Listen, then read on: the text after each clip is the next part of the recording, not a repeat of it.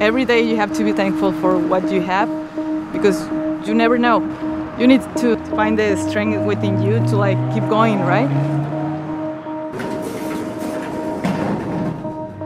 I wasn't always a caring person, but I guess from being through the same thing that they've been through, me and my wife went through the same thing.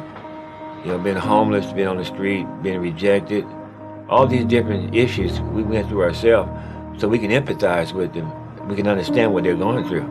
Because out here, right, the streets doesn't discriminate if you're 2 foot tall, 10 foot tall. It will destroy you. When the cold air goes in your bones, and it's, you're sore when you wake up in the morning. It's not easy living on the streets. It's hard. People going through very difficult times.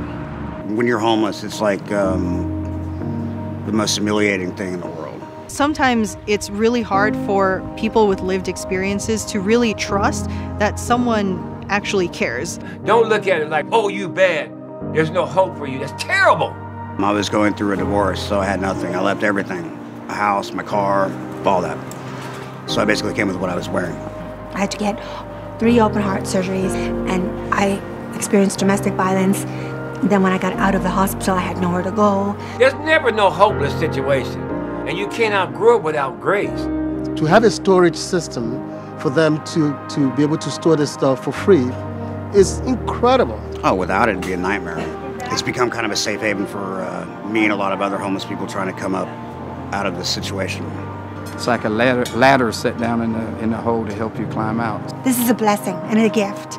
It did help me so much. My God, I may not be here if I didn't have a place to keep my heart medication at night for my heart. So this place helps you to take from step A to step B to step C, because people shouldn't be homeless for years and years. You have to get out of it. A lot of people do change. The little things like this are what makes it happen.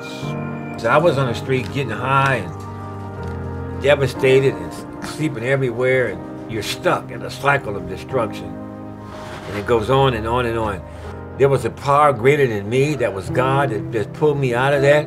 And that same power is blessing me, giving me the strength to encourage them and to share that same spirit with them. So when they come in, they can feel that. It's atmosphere now. This is a no-nonsense place with zero tolerance for abuse and for illicit and drug activity. Everybody just knows when you walk into our center, they just kind of get it.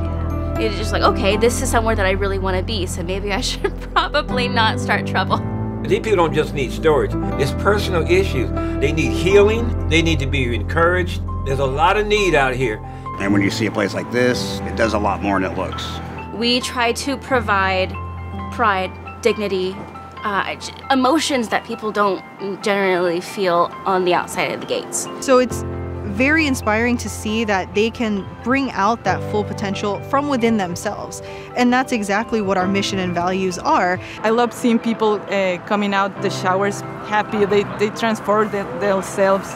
They actually put some of their comments like, oh, I feel human again. I don't feel ashamed. It helps your mood, helps you get into a better sense of self. Yes, as you see in here, there's peace, it's serenity. It's more than a storage unit. I mean, I'm proud to say that's helped me out tremendously. Having this definitely saved my life. It did save my life, it did help me, it's still helping me. Now I am moving on, thank God, because of this. Everyone needs a chance, everyone needs something. Now I'm moving on, progressing, I have a place. I wish we could do more. When you're doing good, you feel good. I am so grateful for this little bin. You know, I am so grateful for it. That's a good feeling.